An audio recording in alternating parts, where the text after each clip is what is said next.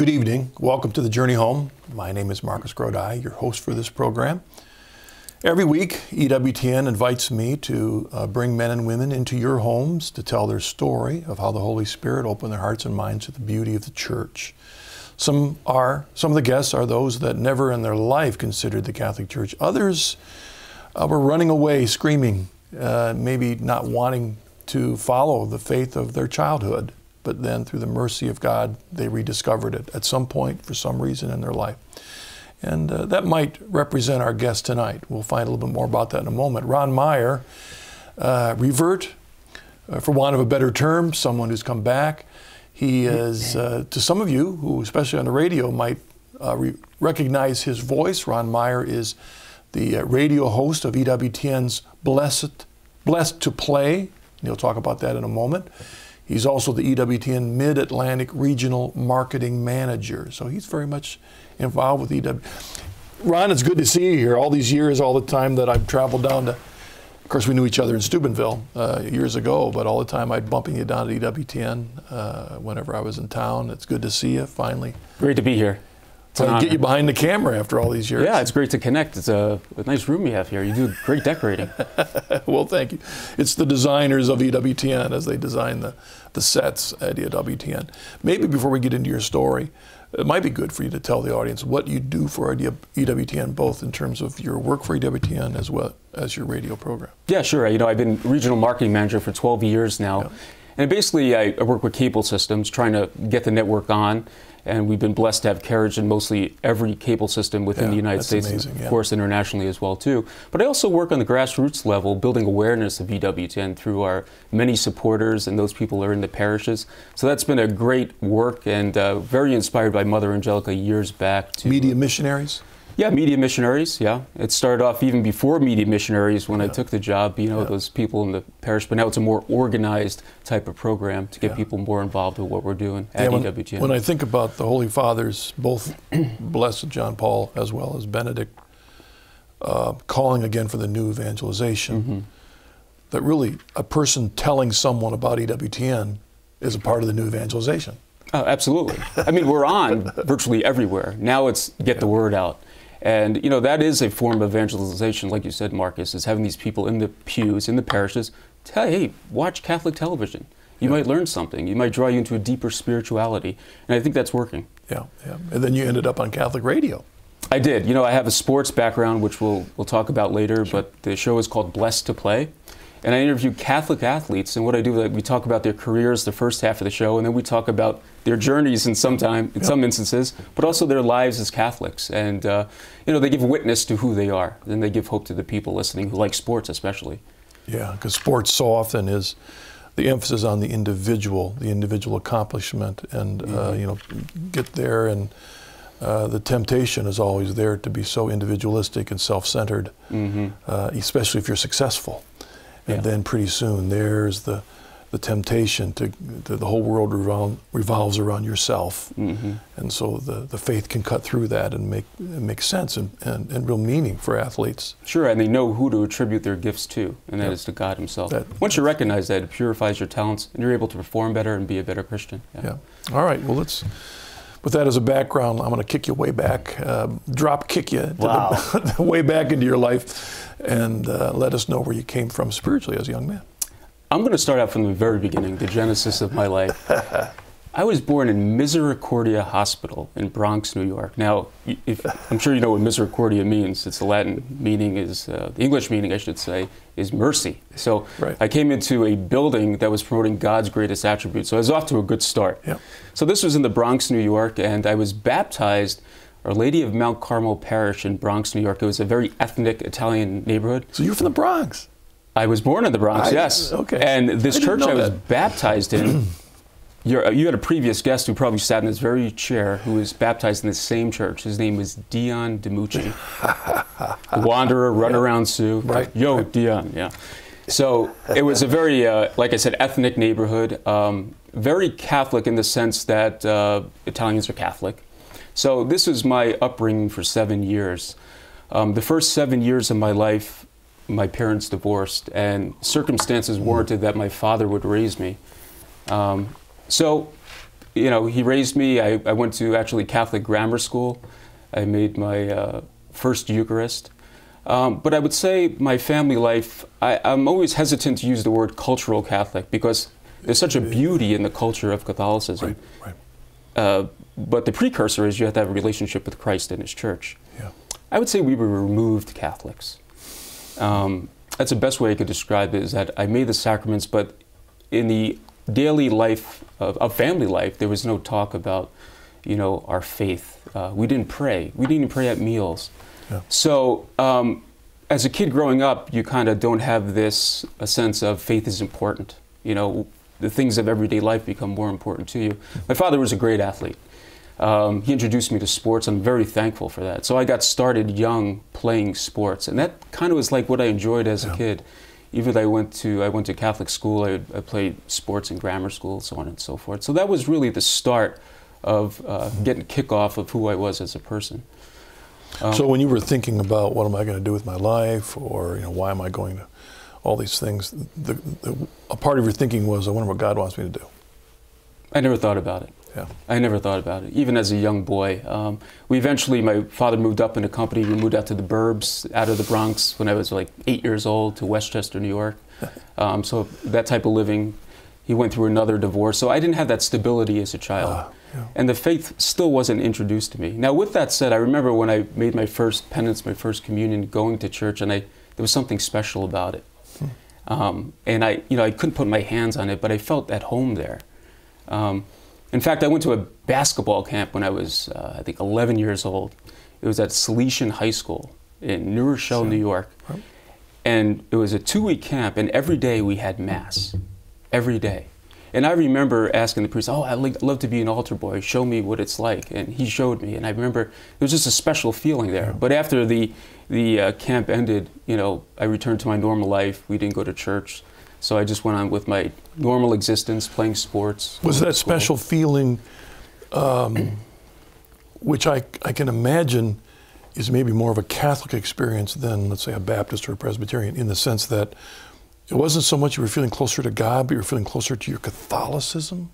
You know what I mean? That altar boy, that experience, connecting to the nostalgia of the experience of the church, but not necessarily drawing your attention at that point to God. Would that be an explanation of it, or do you think you were getting drawn to God? I think I was getting drawn to God, but I didn't know it. Okay. Because the Eucharist was there.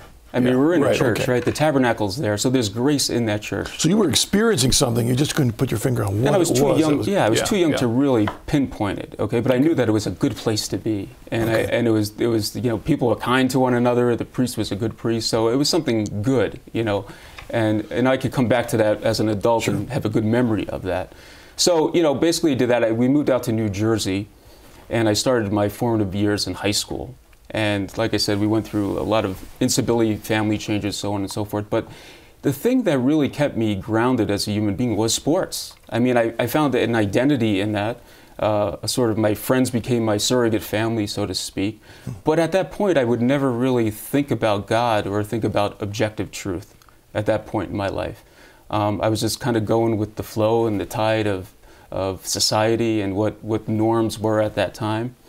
But I think sports kept me out of a lot of things that I could have got into that would have really got me off on the wayward path. So I went to high school, played sports, and I wound up going to a junior college in Rochester, New York. My dad got transferred to the corporate headquarters. He worked for Eastman Kodak at the time. Yeah. And I wound up going to a junior college that had a baseball program that was ranked in the country. And the coach was a former drill sergeant in the Marines. And I made the team, and he instilled in me a very strong work ethic and kind of a boot camp environment, which was good for me at the time. I think as a kid at that time, Marcus, I was really searching. I didn't know objective truth. I was just kind of hanging out with friends, and I wasn't a bad person per se, but I didn't have any sense of identity who I was as a child of God at that time. After that, I went to go play semi-pro baseball.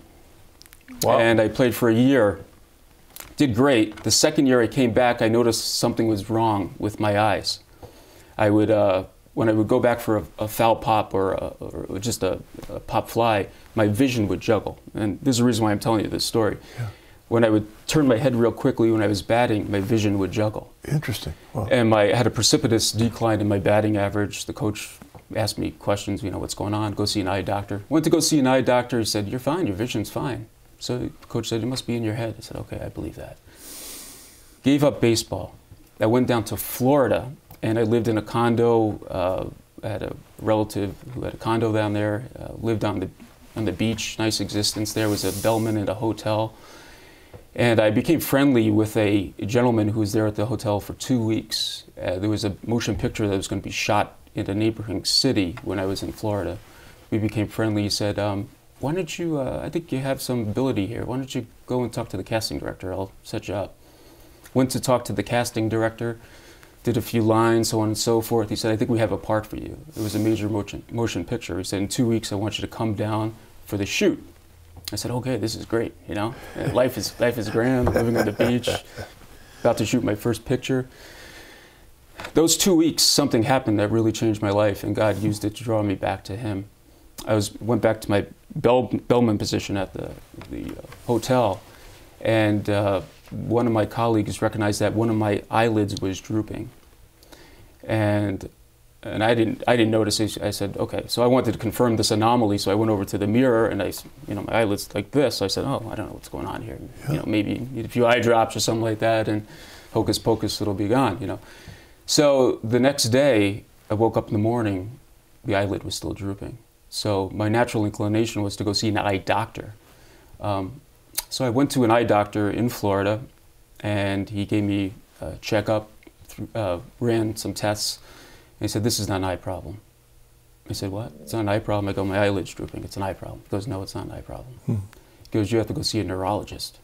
I said, a neurologist is a brain guy. I remember my exact words. He said, yes, you got to go see a neurologist.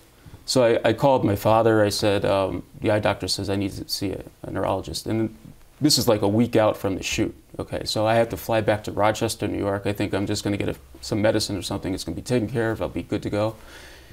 And the neurologist, I went to Strong Memorial Hospital in Rochester, New York, and they ran a series of tests. And it confirmed that I had myasthenia gravis, which is grave weakness in the vernacular. It's one of the 40 muscular dystrophy diseases. Oh, wow. And the doctor told me, I was 19, 20 years old here. He said, well, I'm going to be honest with you. It's most likely going to go into your arms. You're going to have severe weakness into your leg muscles. It could affect your breathing, and you could succumb to it. My world was rocked. My world was rocked. My plans in Florida pushed aside, could not do that. I remember laying in bed, I was kind of depressed and just waiting for the disease to progress throughout my whole body. And sure enough, within a couple of weeks, I went to my other eye. And it got to the point where I had double vision. I couldn't open my eyelids, and I couldn't play sports. I hardly could drive, and I fell into really a depression. I just, what hope is there? Because it sounded like the doctor didn't give you any kind of treatment for it? Well, they did. They put me on a medicine that wasn't working. Okay. Yeah. So they thought they had something, but no. They did. Yeah, I mean, they gave me some therapy, but the therapy wasn't working at the time. So I was laying there, depressed, and I just didn't know what I was going to do with my life, and I wasn't a happy camper.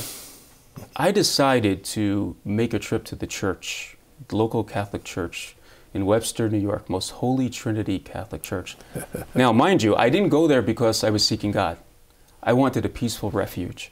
I just wanted a place where it was quiet, where I could pray, and just think about things in a different environment than my Because you're remembering that, was it connected with that experience you had earlier then? There was something? No, I didn't connect it. I just, I knew I was Catholic. I was brought up in there was a Catholic church. I was familiar with Catholic churches. Yeah, okay. And I knew that was my experience. So maybe that did play a part.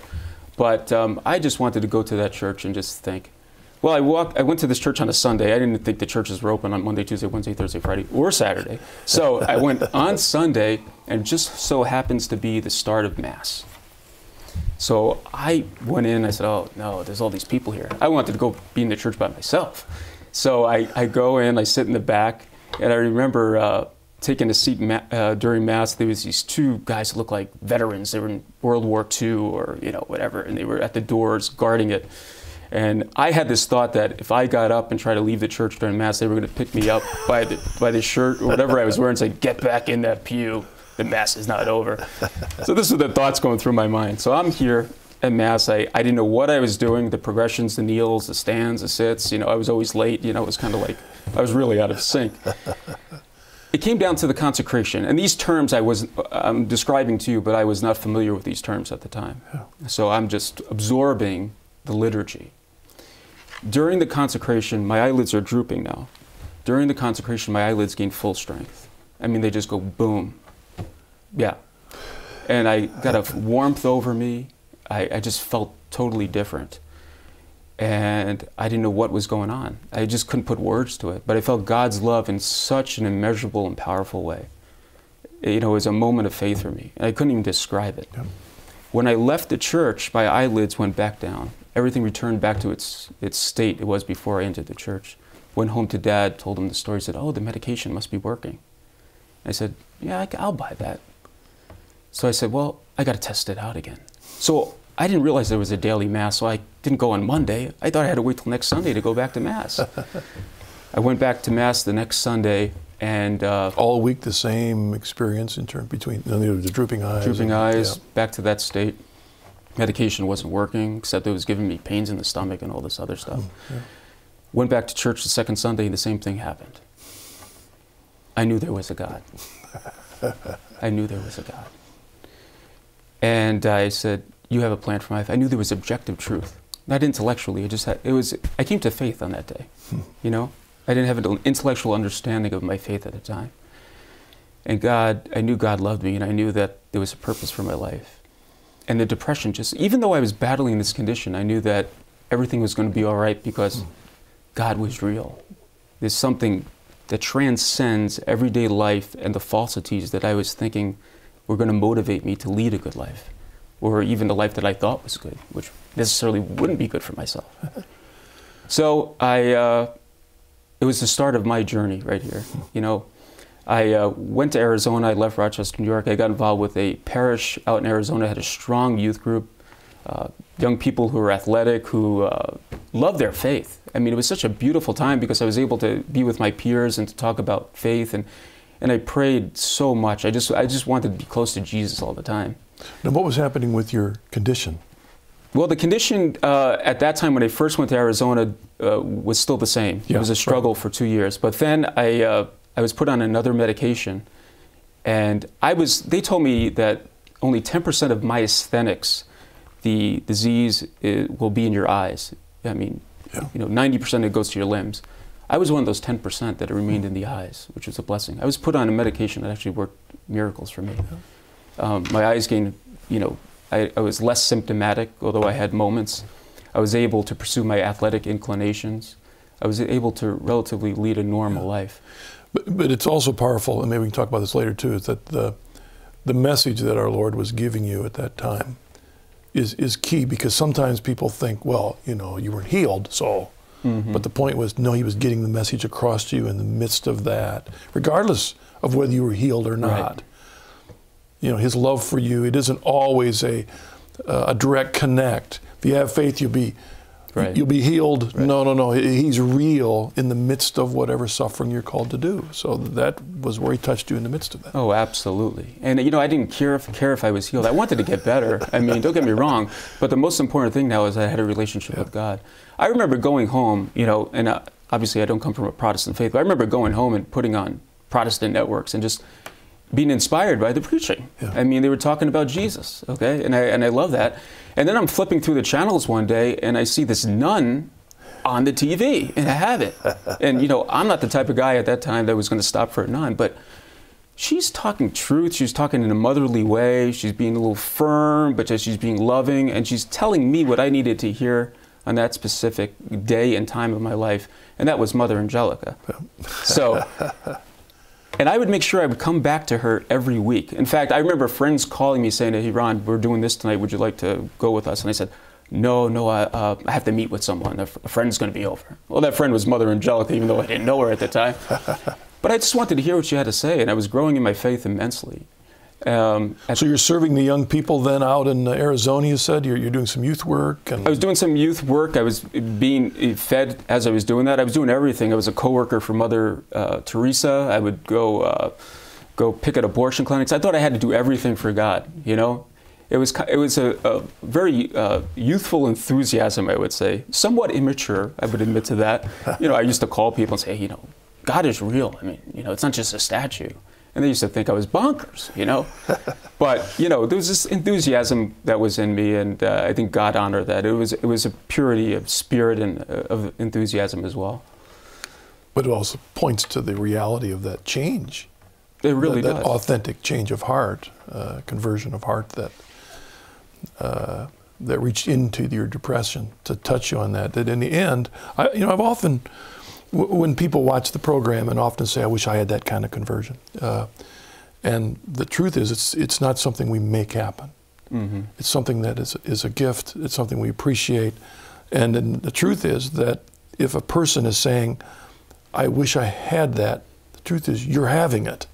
Yeah. The fact that you want to get closer to God is evidence of the change of heart of grace. Sure. Otherwise, you wouldn't want that.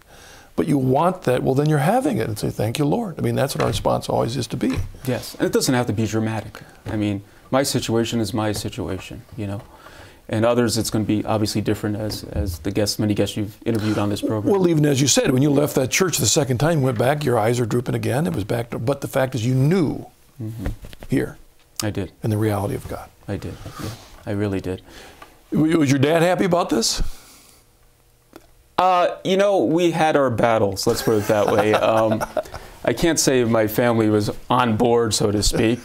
You know, I remember having a lot of conversations and really starting to get to know my faith. And I think there was a, how do I say it? There was a different viewpoints on the Catholic faith and what I was going through. And you know what I found out in life as I mature, that, you know, you don't come to faith so people agree with you, right?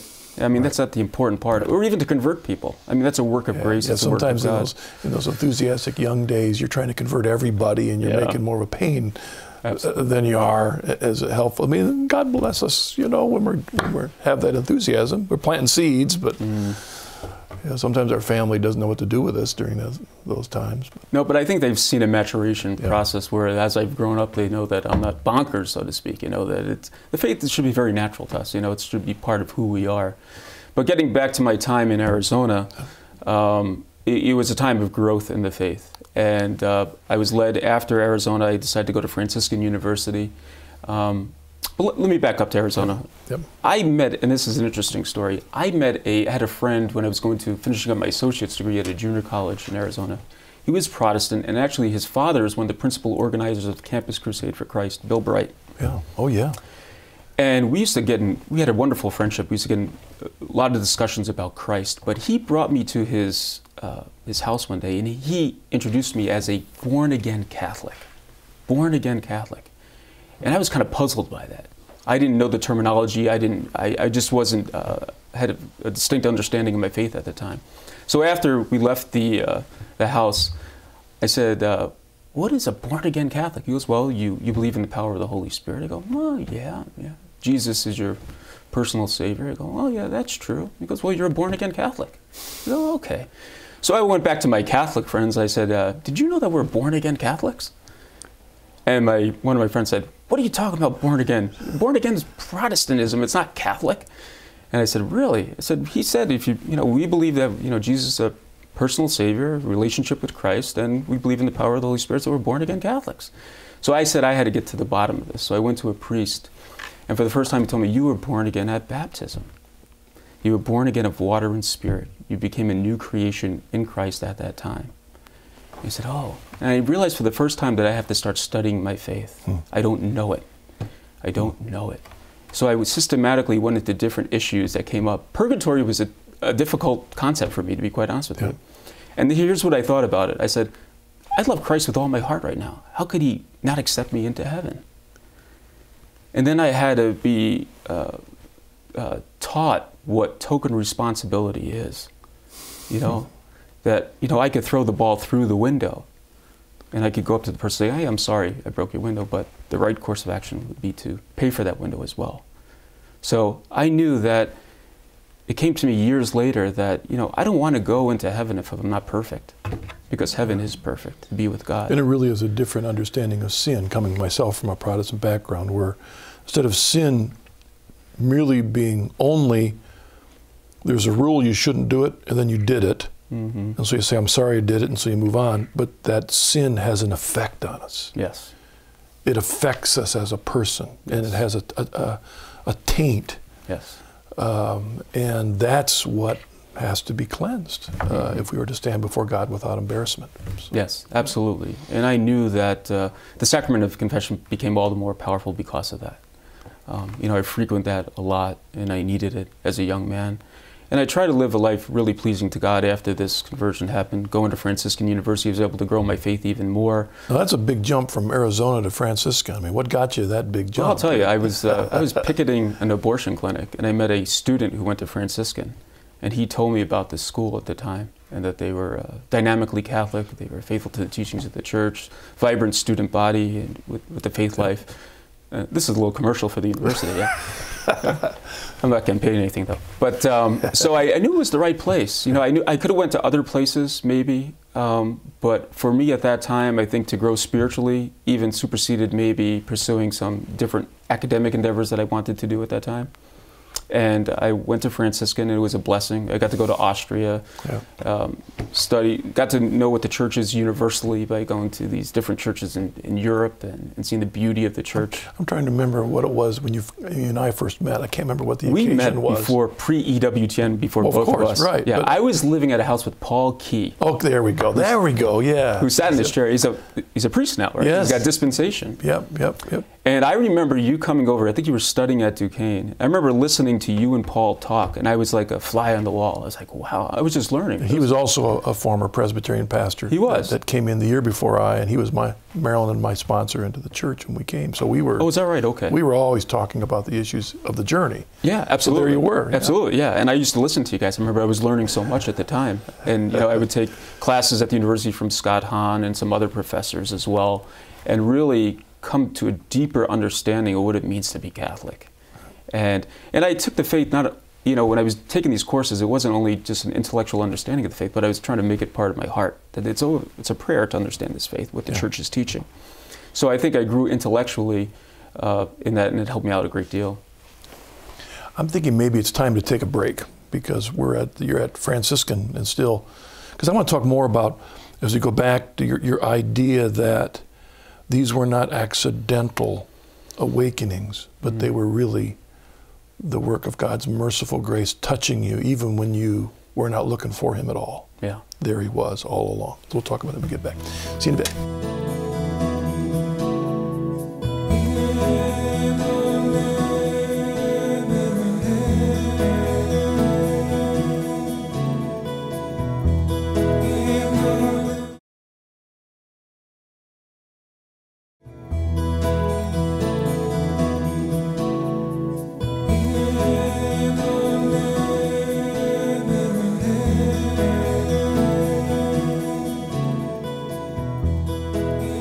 Welcome back to The Journey Home. I'm your host, Marcus Grodi. We're joined this evening with Ron Meyer, who's works for EWTN, both on staff in the marketing department, as well as a radio program. So that's pretty neat.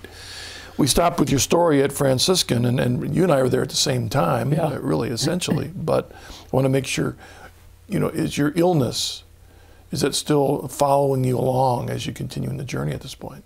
It is, yeah. I'm on a medicine that has helped me out a great deal. I was able, post my diagnosis, to return to sports, and I was able to play baseball at Franciscan University. Then I took up the sport of racquetball. So I've been competing at a high amateur level. I played in a couple lower level pro tournaments as well. So God has really blessed me and kept my athletic talent, but I'm playing for him now. I enjoy it. I'm the type of guy who I like to give my all, so sports is kind of a natural inclination for me and always has been. And I've met some great people through the world of sports, great Catholics, great Christians. So it's been a wonderful blessing through everything, even having this condition, to be able to play. That's how I came up with the name of the show, Blessed to Play. If I must digress a little bit, I was trying to think about what could I name this show. And I thought about my own life, and the word that came to mind initially was graced to play, but it doesn't sound right, grace to play. But it is grace. I mean, the fact that I could get up and move and to play sports is a blessing from God. So, and I think for all athletes, so I came up with the name Blessed to Play. Well, the mystery of how God works in our life, would you say, looking back, if it hadn't been for the illness, might you not have been open to the work of God in your life? You know, Marcus, I don't know how it would have happened. Who's to say? It's a hypothetical. Right. You know, my normal course of going on with everyday life, I don't think I would have wound up where I am today. Let's put it that way. Yeah. So, you know, God reached out to me. I don't know why he did. You know, I can't answer that question. I know he loves us all, but why did he reach out to me? Which to me is a message of evangelization, because we never know the people in our life who maybe have left the church and are out there. They may see seemingly unreachable. Yeah. I wonder if the people who knew you would have thought you were seemingly unreachable. Maybe. But you never know when God might allow whatever it is. So our evangelization is to surround them with the love and the truth, so that when they go through the crisis, they grab the right thing. Absolutely. You could have grabbed, instead of going to that church, you could have gone to a bar. I could have. I think it would have come to a point, going through the depression and having this illness, I would have turned to something else. I don't know what I would have turned to. I wasn't contemplating anything at the time. But going back to your original point, I've had friends call me who knew me pre-conversion, if you will, you know, and they've told me on the phone, "You've changed." But it wasn't like, "We're happy you changed," you know, but "You've changed." And I said, "Yes, I have changed," you know. And, you know, there's some things you got to remove from your life. I had to distance myself from certain relationships in order so I could grow in my relationship with God, you know, and do things a lot differently. So many good people were brought into my life. I mean, along this journey. Really some loving people, great priests. I mean, I want to just give a plug for the priesthood right here. There are just incredible priests out there. I know being on the campus of Franciscan University, having relationships with a lot of the priests there, I mean, it was just a great blessing. Yeah. So it's such a positive influence on my life, and I think our audience needs to hear that, you know. Your experience at Franciscan, did it set a trajectory for your life and what you wanted to do? Were you hearing God in that? Or? Yeah, you know what, I think it came down to the point, I want to do God's will in my life, whatever that may be. I love communications. I love the creativity. I love acting. I love stuff like that. I was a communications major at Franciscan. So I worked on a number of shows there that we did. I actually had a program on campus called Profile. My second guest was this guy named Marcus Grodi. And you probably don't even remember this. I don't.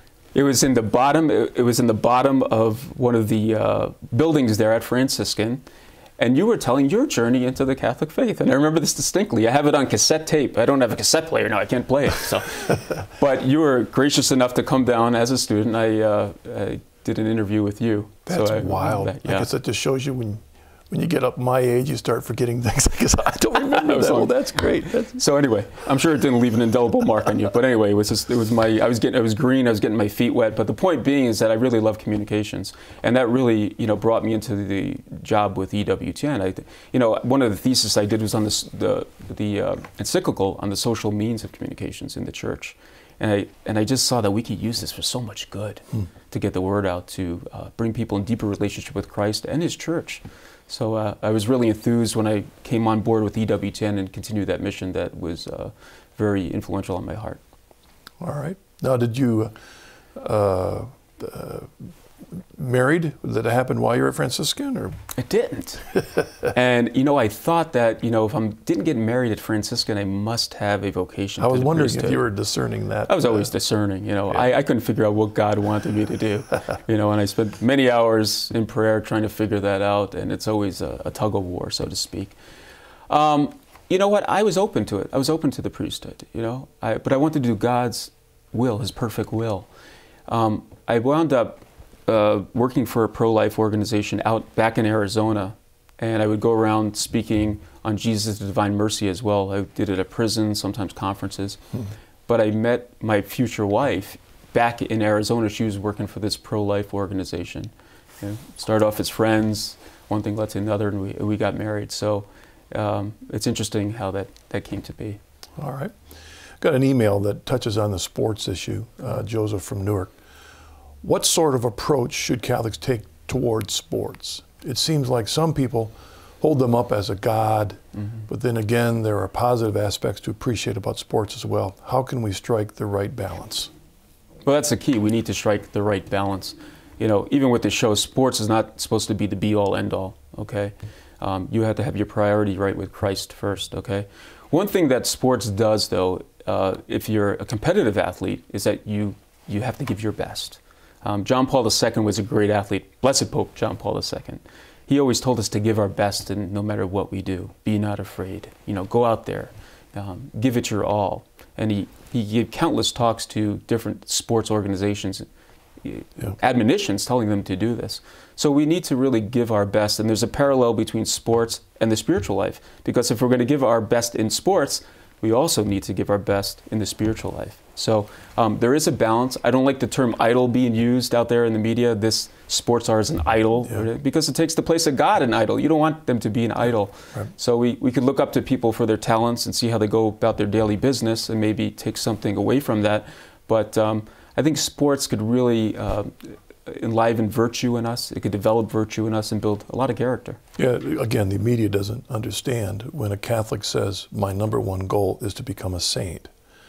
The media doesn't understand that. They think, oh, you're trying to have your name in a book somewhere or have a statue. No, that's completely it. It's also when Paul says, imitate me as I imitate Christ. Mm-hmm. Well, that's what a sports star should be saying. Mm-hmm. Because he needs to recognize, whether he wants it to be there or not, he is a public figure. Right. And so now he needs to tell his young people, you imitate me as I imitate Christ. That's not an arrogant thing. That's a humiliating, humble acceptance of responsibility. Right. And I thought about a neat thing for your show. Yeah. I'm always open to new ideas. Well, no, do you remember the episode from the great movie about Knute Rockne? You remember that great movie? I do, yeah. There's a scene in there when Knute Rockne is invited to come to New York because there are a bunch of intellectuals that are trying to stop college athletics. Mm-hmm. And so Knute Rockne was invited to come to defend why there should be athletics at college. And it's a neat sequence to listen to his argument. And one of his arguments are that men are going to be competitive. Right. That's a part of our nature. Uh-huh. If we don't have sports, you end up with the battles and wars that you have in Europe. Yeah. But the competition, the control, the order, the teamwork takes this natural competitiveness and turns it in a good direction. Absolutely. Changing character. Yeah, absolutely. And you mentioned the word there, team, the team aspect of it. What team sports helps you to do is you got to really die to yourself. It's not all about you. I mean, you're with these teammates. You got to do things for them. You got to play on their behalf. So it's not all about you. It's not only focused on you. And I think, just the physical nature of sports, as far as the spiritual life, there's been studies done. The more when you exert yourself, you're able to pray better. You have to have a clear mind. So there's a natural benefit in your physiology from sports that can help you even pray better, draw closer to Christ. Yeah, actually, that's one of the reasons I particularly like football, because really as a team sport, so many other sports like soccer or even basketball, which I love, the individual can be a real, showtime. Yeah. In that, yet winning it for the team, yet in football, that tackle absolutely is just as important as a quarterback. Yeah. Though you may never know his name. Right. But if he doesn't do his job, that quarterback's going to get creamed back there. That's right. That's the beauty of everybody knowing their vocation. Mm-hmm. The church, everyone is important in the church. Yeah. From absolutely. The Pope down to the lowly you and me, right? That's right. Absolutely. Yeah. Another email, Nathan from Bellevue. In what ways can I prepare my sons to be real men and strong witnesses of true masculinity? That's a good question. What is true masculinity? Okay. Well, society tells you a number of things that are true masculinity that are actually false masculinity. Okay. I think for males, work on purity. Okay. I think we're getting bombarded, not only in the secular media, but just in society, with impure messages that is drawing males away from living a pure life. And we got to take the, how do I say, we have to put the focus on Christ, yes, but we also have to take steps in our own life to remain pure. And that means what we watch, right? What we get involved in, okay? And we have to really protect that, because there's an assault on purity for males out there. And if you're going to be an authentic male with authentic masculinity, you know, look to what Christ was. I mean, who was he? He was a defender, right? I'm sure he defended his family. He was out there in the battle lines, standing up for truth. That's what we're called to be as men. We're called to stand for truth, okay? And we're called to defend our family and also our faith as well. So I think that's what we need to work on as males. Yeah, I recently turned the big 6-0 in my life, and I was thinking, okay, what have I learned in these years? You know, what have I learned? And I wrote in my journal, maybe the one thing I've learned is that the measure to which we have grown in humility is the measure to which we have grown at all. I mean, really, that's it. This issue of humility. And how do we help our young men grow in true masculinity? They need to understand humility. It really, and that helps in the way we love, the way we treat other people, the way we understand ourselves and God's call, our gifts. If there isn't a seed of humility, there's always the danger of idolatry. Absolutely. Based on ourselves. Email from John. How do we seal the deal with our young people? Are there any resources I can turn to? I am sponsoring a second cousin for confirmation, but his family situation is anything but Catholic or even Christian. It's all relative in their, everything's relative in their philosophy. So how can I seal the deal for a young person? That's their wonder. Well, I think it really depends on the person itself. You know, I think you have to treat each person uniquely, okay? You know, you got to build a friendship with people. You really do. You got to learn how to show them that you really genuinely care for them. You can't bombard them over the head with every book that's out there. I mean, I think things got to be introduced in a very a normal way. I think it has to be done in a way that's not threatening to them.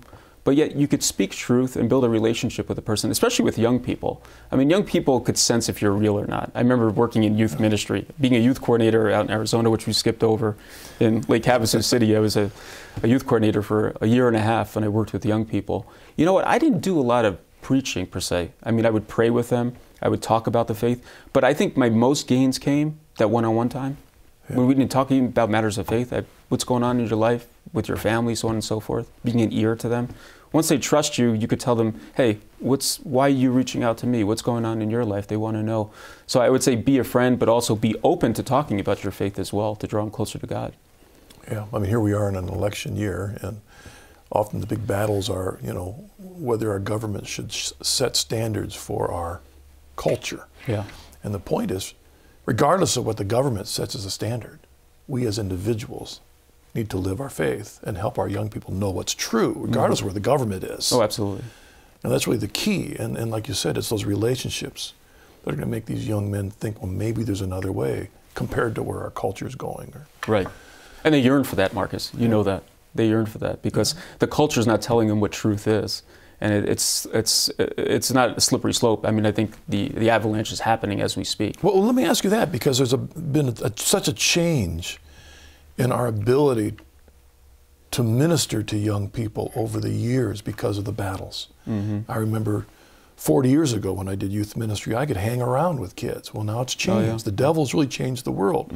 So in a sense, on the other hand, the increased ability from the media has given another tool to reach those young people.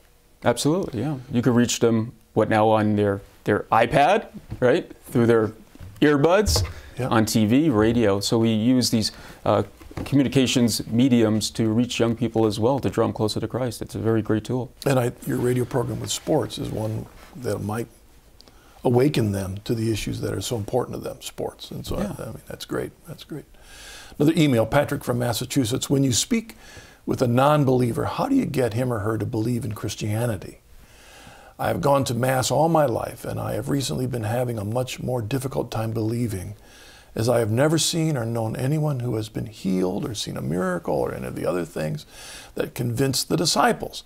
I've never seen any of the things that are written about in the New Testament. Even after Jesus supposedly ascended, the apostles experienced the Holy Spirit in a really dramatic way and healed people themselves. How are we supposed to believe? Wow.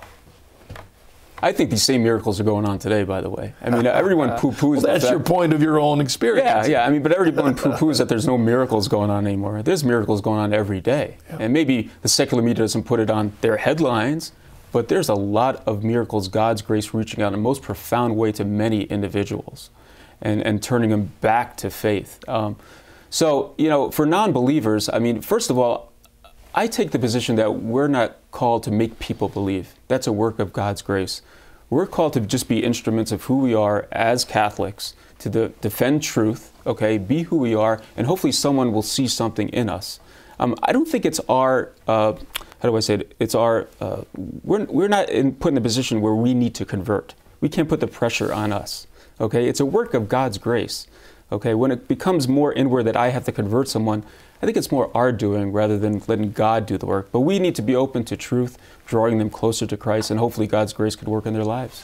You know, your journey and mine are all the details, places, things were radically different, except that one moment that you talked about was so like my own moment in the sense that something happened where in that moment you knew it was God. Yeah. That's the point. Yeah. You weren't saying, what a coincidence, Right. Ain't I lucky, wasn't I so wise? Right. No, you knew the cutting through all that junk that it was God. That's the work. And, you know, how do we make someone believe? We can't, but maybe we should get people, at least encourage them, to start expecting, start looking for God in their life. Are you always giving yourself credit? Or are you recognizing are you called to be thankful? Yeah. This is God doing things in your life. No, absolutely, yeah. And I think God is always reaching out to His souls, His children, okay? Even if we're steeped in sin, He's always reaching out to us in some way. Are we going to hear His voice? Are we open to His voice? Are we going to accept His voice? But we got to root out sin in our life. It clouds it up. Yeah, and sometimes it's just merely a simple prayer, Lord, help me, speak to me, show me something, and then anticipate, really believe. And you go through difficult times, there's dark times, we know that. Yeah. But that's what I think also is a part of the message of your story. You didn't just walk out of there completely healed, no. But He awakened you to the reality of His presence, and that changed your whole life to this day. He did, and one of the things He gave me was purpose for my life. I had a purpose for my life. Why do I exist? I think every human being has to come into this ontological question. Why do I exist? Why am I here? Am I here to make a lot of money? Am I here to go through the muck of everyday life? Why am I here? Why did God create me? Well, it's pretty easy, right? The Baltimore Catechism tells us that, right? To love and to serve Him. Yeah. Very good. Karen from Tulsa writes, I've had a number of serious work-related and personal setbacks in the past few months, and I am beginning to feel like I did something to make God angry, and so He is punishing me. Do you think that might be the case? Karen's her name? Yes. Yeah. Karen, God wants to draw you closer to Him. He is a merciful God, and He wants, you know, sometimes we hold our past against us, and God doesn't want us to hold our past against us. He wants us to turn to Him. If you're Catholic, go to the sacrament of reconciliation. Get right with Him. Get the grace to be stronger. And enter into the bosom of the church. I mean, what better way than approaching Christ than to receive Him in the Eucharist, you know, body, soul, and divinity. Talk about a personal relationship. It doesn't get any more personal than that. You know, it's a physical presence too. We're actually taking God into us. Turn to the church, turn to Him. He's merciful and doesn't want to hold you back from being in a relationship with Him. Yeah, I would encourage Karen to read Philippians chapter 4 and prayerfully think about it, about rejoicing, about in all things giving thanks to God. He says, I have learned in all situations to be content. It wasn't that all of a sudden he learned. Yeah. It was a process. Yes. Paul talks about all this stuff. Prayer and petition with thanksgiving, and God will give you the peace. That's in Philippians 4. Pray Philippians 4. Read it, maybe once a day for a month, and expect that God's going to touch you, even in the midst of like your own situation. Are you still dealing with a little bit of that illness? Is that completely gone? No, it's not gone. Yeah, I've had battles with it, even though I've been on a medication. I've had double vision. You know, I have a funny story. You know, I'm a competitive racquetball player. I'm playing in a tournament in Pittsburgh, and I made it to the semifinals, and this guy I beat quite frequently in other tournaments. In the middle of the second game, I start to have double vision. Now in racquetball, it's hard enough to hit one ball, let alone two coming at you, you know? So I just look terrible on the court now. I'm like trying to wink so I can reduce my double vision. I'm not even hitting the ball. And the guy comes up to me, "What are you doing? Why are you trying to throw this game?" And I'm not going to go into a long explanation about my double vision. So I'm not a quitter. So I said I'm going to stay on the court and do whatever I can to try to, pull out a victory and do the best I could. But, I do have my battles with double vision sometimes. And, Marcus, it's not easy. It's at times I want God to take it away fully, in my humanity. But it's the best thing. It's the greatest blessing that's ever, ever happened to me. Without this condition, I don't think I'd come to Christ. I mean, maybe there was another way that I can't foresee or was not predictable. Yeah. But without this, I wouldn't be right here on the journey home with you today. Thorn in the flesh. It is. St. Paul's thorn in the flesh. Yeah, and I need a good beating every once in a while. What have you learned from your interviews of sports figures? If you were to summarize what some of the key things, what have you learned? I think people look at sports figures and they make them superhuman because of their talent. I often say that our talents don't define who we are, they define what we do. People when they look at a great athlete, they look at him for what he is as an athlete, not who he is as a person. What I'm trying to bring out in this show is that there's a faith life behind these great athletes, okay?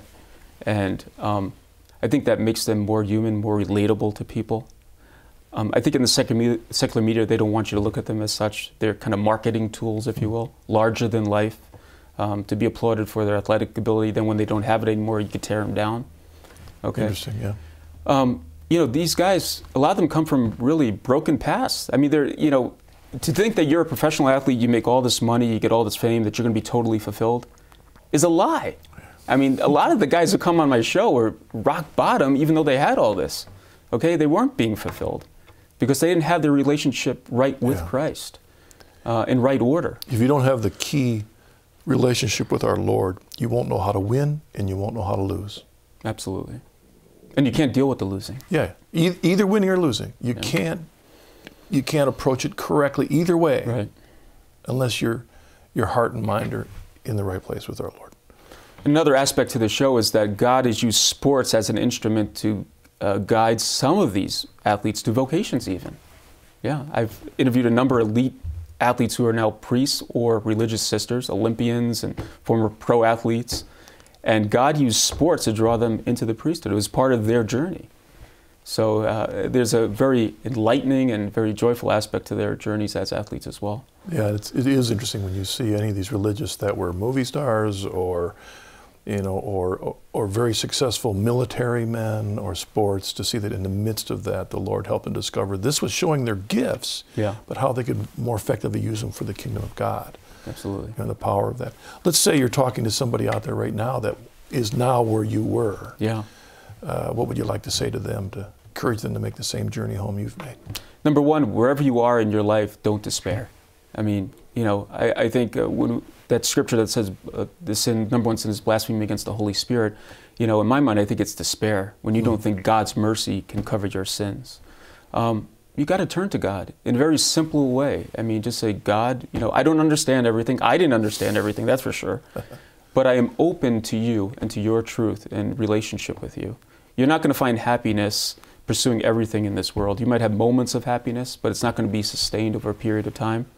When you come to a relationship with Christ and His church, you have joy. It doesn't take all the pain away, but you have a reason, a purpose for your life, and you grow in relationship with God. There's nothing better than that.